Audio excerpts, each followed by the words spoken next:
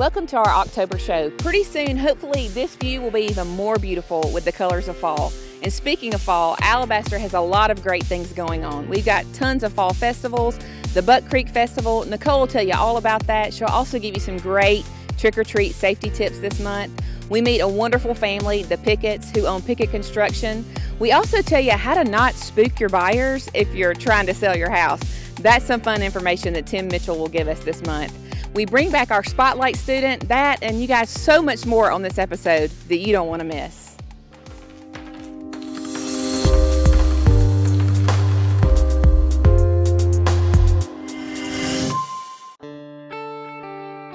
Bob Green was an optician who owned Alabaster Optical and Hearing Aid Service for 40 years. His kindness and passion to help others was his #1 priority every day.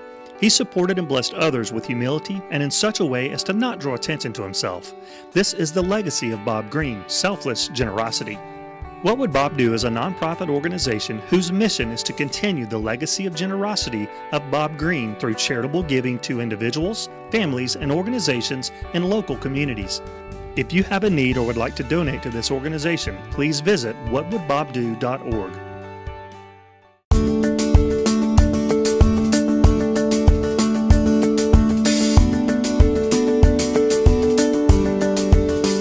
Our on-stage business of the month is Pickett Construction. If you travel down 119, you can't help but notice their office right here. We're going to go inside and we're going to check it out.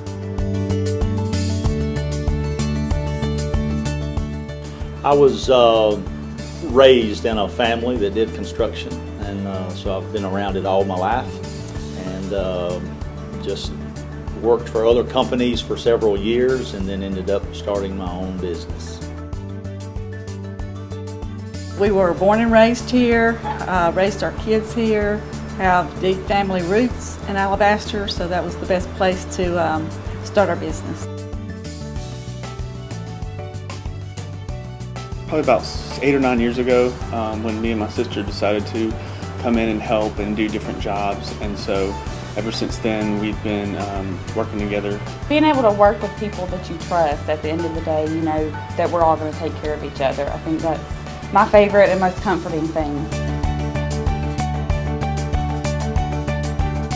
We do build some new custom homes, and then we do all types of remodeling, from the bathrooms to room additions, sunrooms, windows, siding, repairs, roofing, basically anything to do with a residential home, we can handle it. You have to listen really closely. Get to know the person, look around their home, see what kind of things or tastes they already have. And then again, just really listen, and because a lot of people have dreams and something new they want, so just really listening close and getting to know them. Most of our projects are updates to homes that were built 20, 30 years ago or updated back then, and so they want to modernize it and make it look more up to date. And then some of the projects that I like as far as the before and after is the restorations where fires or flood have messed up their home and it looks so bad, and then to have the customer see the home afterwards and they get their home restored, so we can do that too.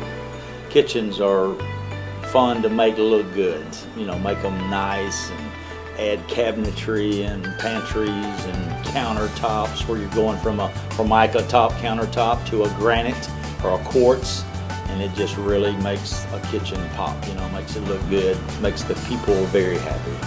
There's a lot of people who come to us with their choices that they've seen online, and so they bring us that, and so we have to help them make that happen. So I think that excites people when they see things on TV or online, and they get their vision from that. Our office number in Alabaster is 205-620-1798, and the website is www.pickettconstruct.com, and we're also on Facebook. We've had a great time with the Pickett family today. Whether it's new construction or remodeling, they're your guys, so give them a call.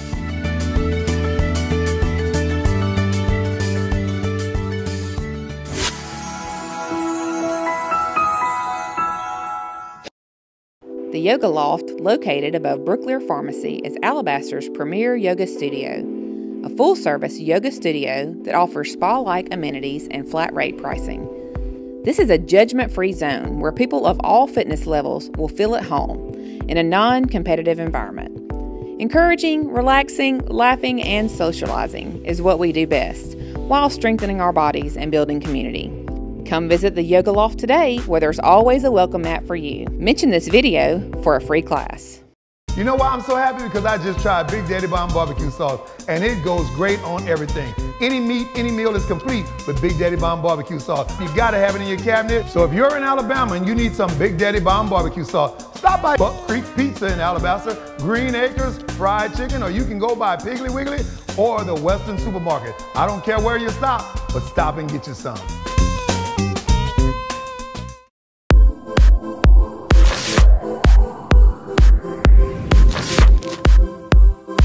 I'm here with Brian Copes today. He is the teacher at the Engineering Academy for Thompson High School, and it is such an honor to be with you today. I am just so impressed with all the things that you guys have going on over at Thompson High School and all the projects that you do that really make a difference in people's lives, and your Honduras trips, and what else do you have going on besides the thing we're going to talk about today? Oh, goodness. We're just doing a variety of things. We've been setting up sister schools in Honduras. I'm actually working with schools from across the United States to build container classrooms, where they'll take shipping containers, turn them into classrooms, and then we'll ship those to Honduras. And we're going to build them a vocational school using shipping containers as classrooms there. We're doing the full-size electric car here. We do the electrothon. We just do a variety of things. I try to find things that just excite kids about learning, and then get them involved. Well, you seem to be really good at it because they've done some really great projects. And you guys, this is a teacher. Teachers make a difference, and Mr. Copes is making a difference in the lives of these students and the lives of people all over the world, really. So we can't wait to hear about this project. So tell us what we've got behind us. Well, really what this is a community project. I find with the project, I try to find a local expertise to come in and teach the kids.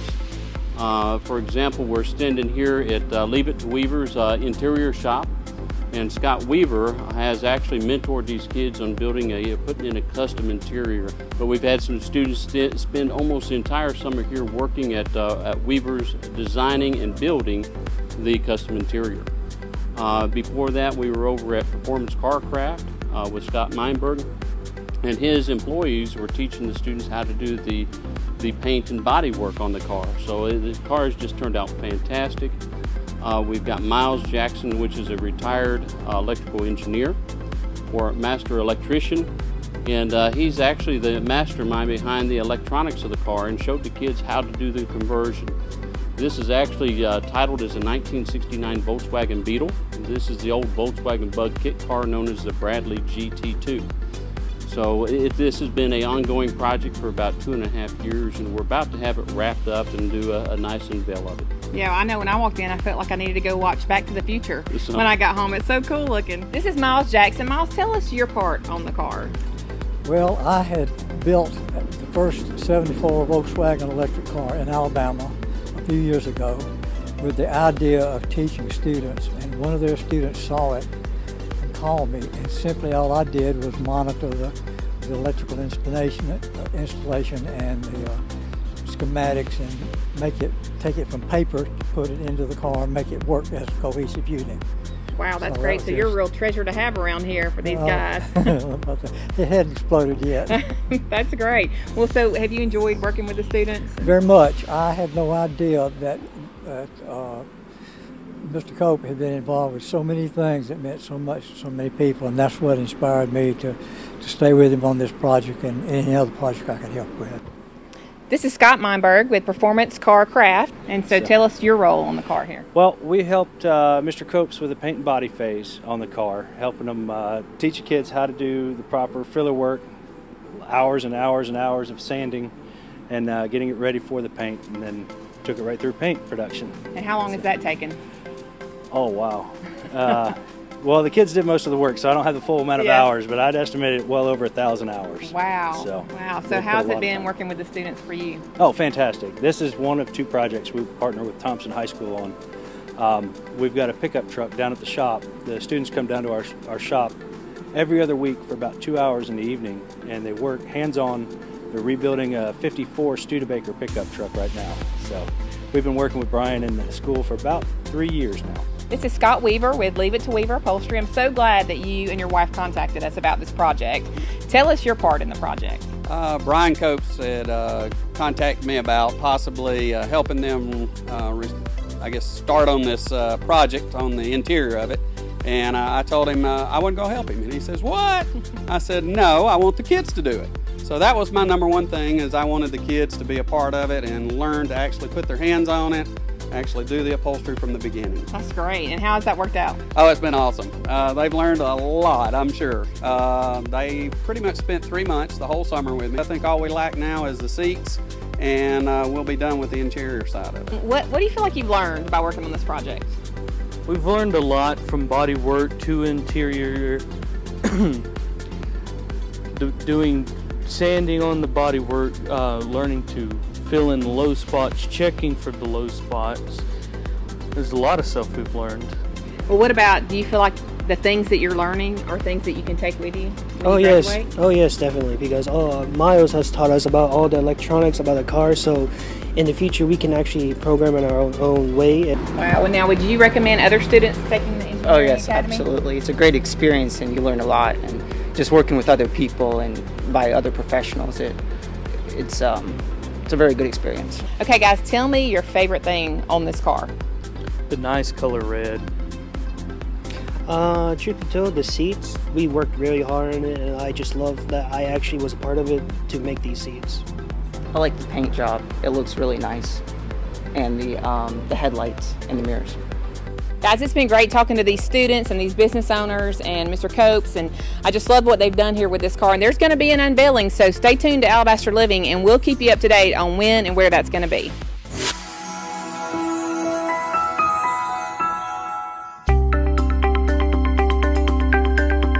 Hi, I'm Dr. William Rogers. I specialize in physical medicine and rehabilitation. My specialty is really geared towards improving your function and getting you stronger to get you back home. In rehabilitation medicine, we focus more on musculoskeletal problems, chronic pain issues, and we work on neurological and orthopedic conditions. I've been here now approximately 8 years or so, and certainly this is one of the better facilities in the state, and as far as overall care and outcomes in rehabilitation, and I hope to continue my career here.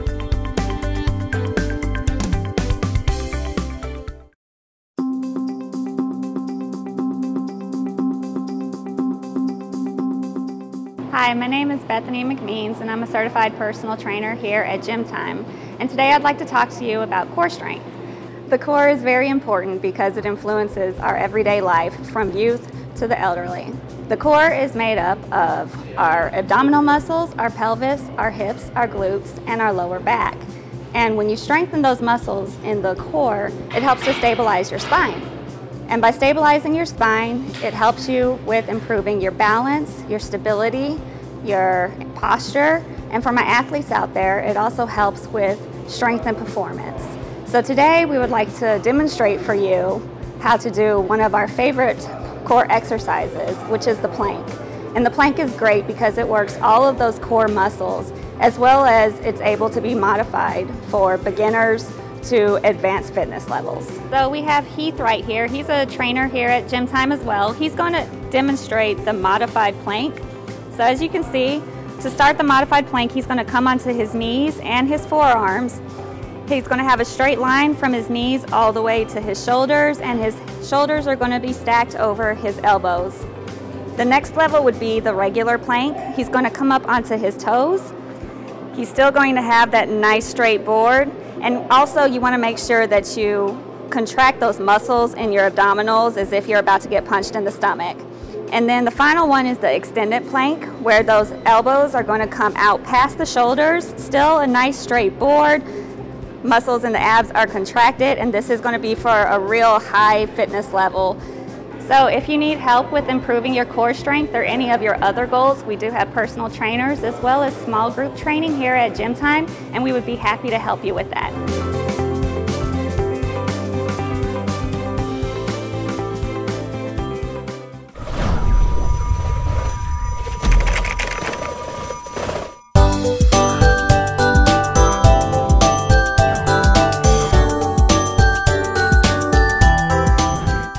guys, so we're here with Tim Ham, and Tim is the director of the Alabaster Parks and Rec, right? That's correct. Big old job here. So we're going to talk to him about is it the 9th annual Fall Fest? I think it is the 9th. I think it's the 9th, right? So that's a big deal. So tell us the Buck Creek Fall Fest, when, where, and how do we get here? Okay, Fall Fest is going to be Saturday, October 28th. It'll be right here on Buck Creek Trail. We'll have vendors lined up all around here. We'll have a hayride that will bring patrons from Buck Creek Park down to the festival. Oh, perfect. And you can also use the Alabaster City Hall parking area to access the event as well. Perfect. So you talked about vendors, and I mean, this entire area of Buck Creek is just taken up with vendors and fun. So do you have any idea of what kind of vendors you're going to have?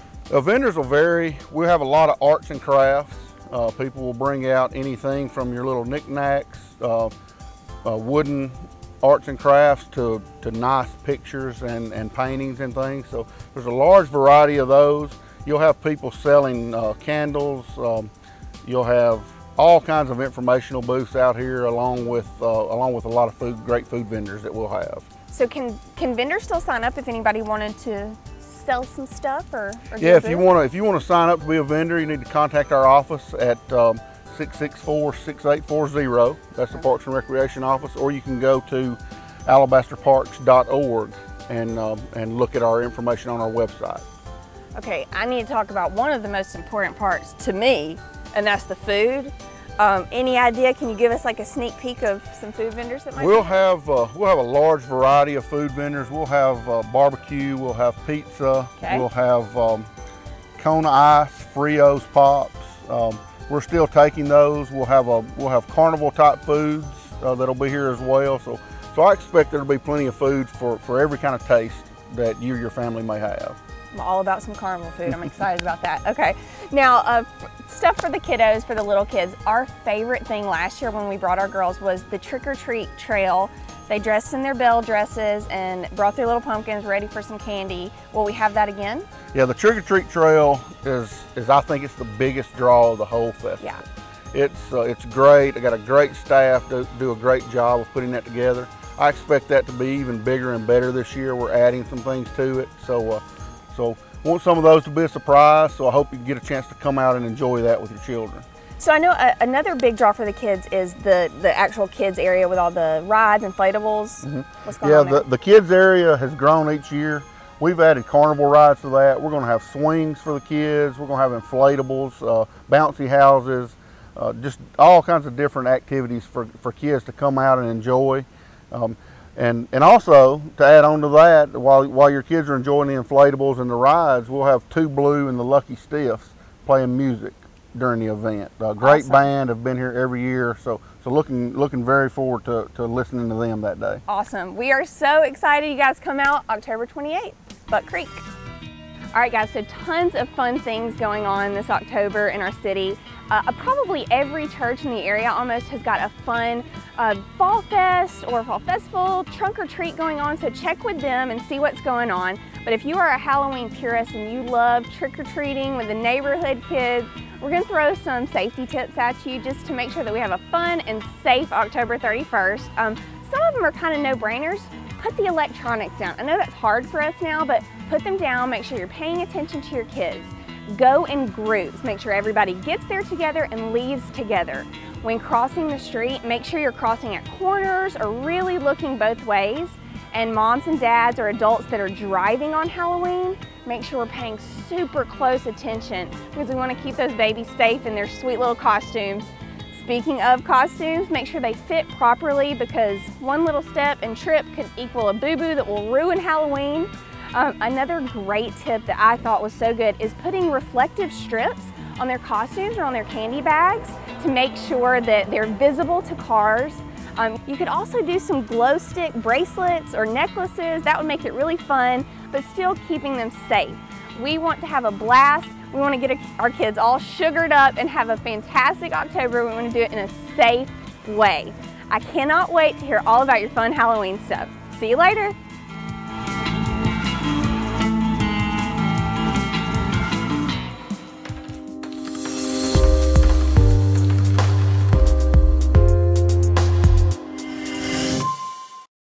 Moving? Renting? Building? Just need a place to store your stuff? Morningstar Storage can help. From a basic 5x5, about the size of your closet, to a 10x30 unit. We've also got you covered for climate control. Forget the headaches of multiple trips in your car. We've got a free truck you can use. And if you need access to your stuff at a moment's notice, no problem. Our 24/7 facilities give our customers added flexibility, and our enhanced security features provide peace of mind. To reserve your unit, simply visit our website, give us a call, or stop by and say hi.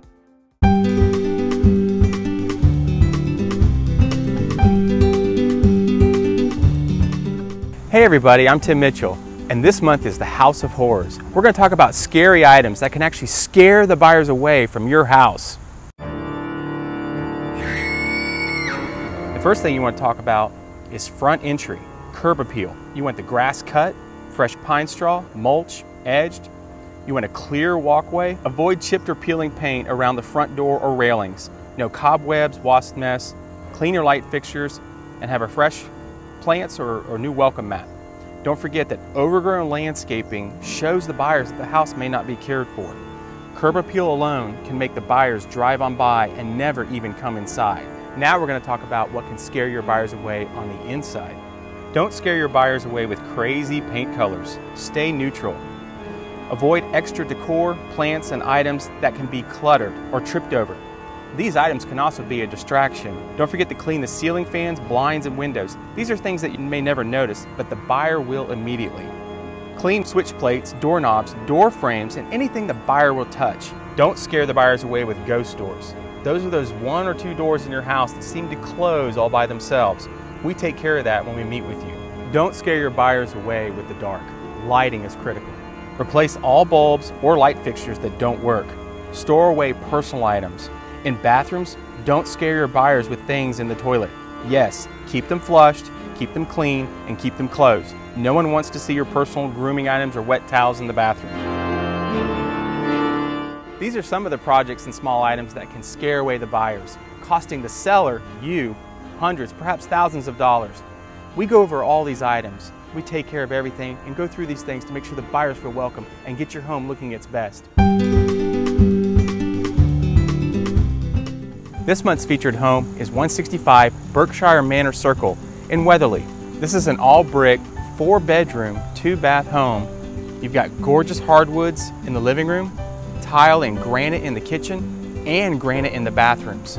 It's move-in ready with new paint and great exterior features such as its own private pool. So give me a call today, 205-305-8756 or timmitchellsales.com.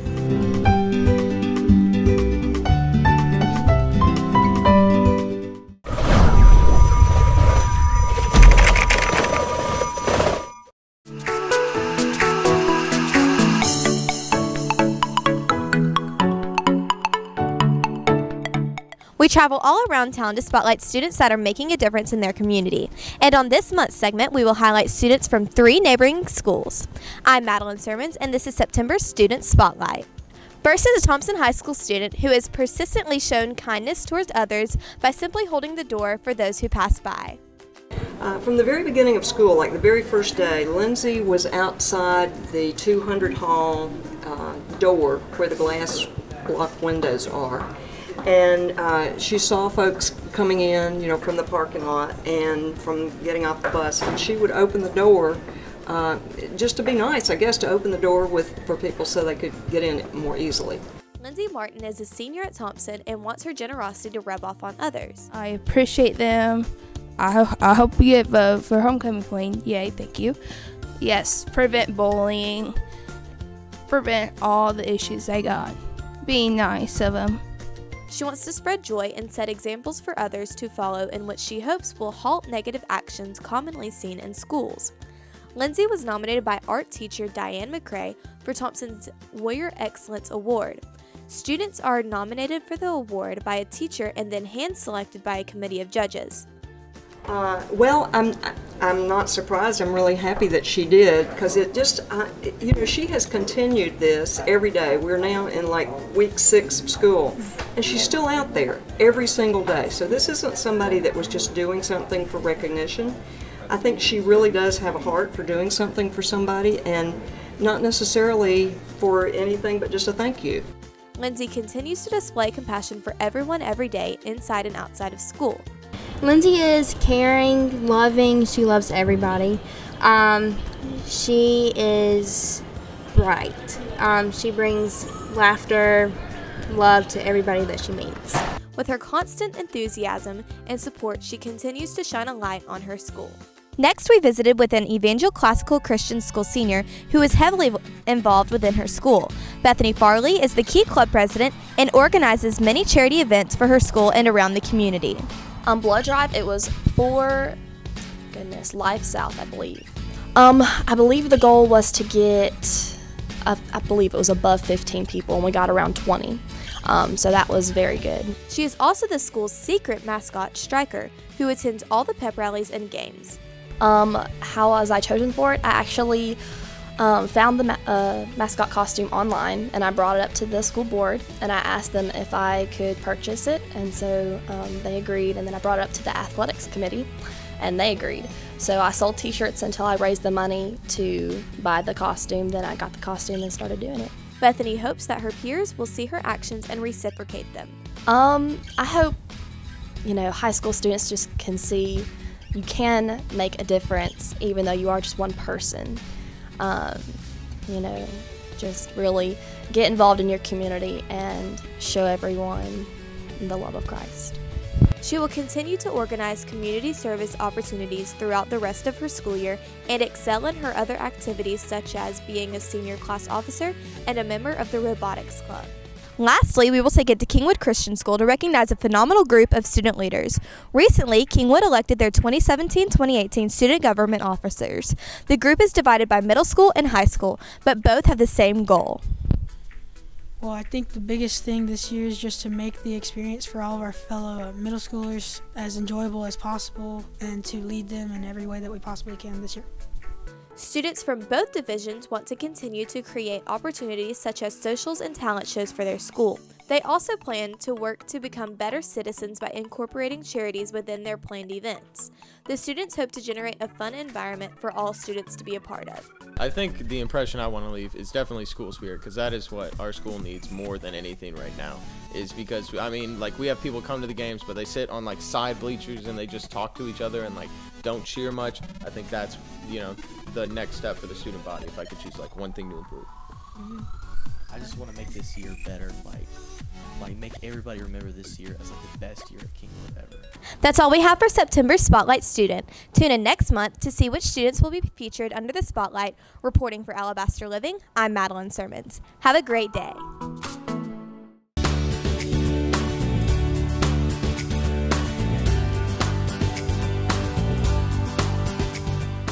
Thanks so much to our sponsors who made that show possible. Without them, Alabaster Living would not exist. And so go by, thank them, support them, and tell them you saw them right here on Alabaster Living. You guys, we are so excited about the fall season, about everything going on, and we hope to see you around town.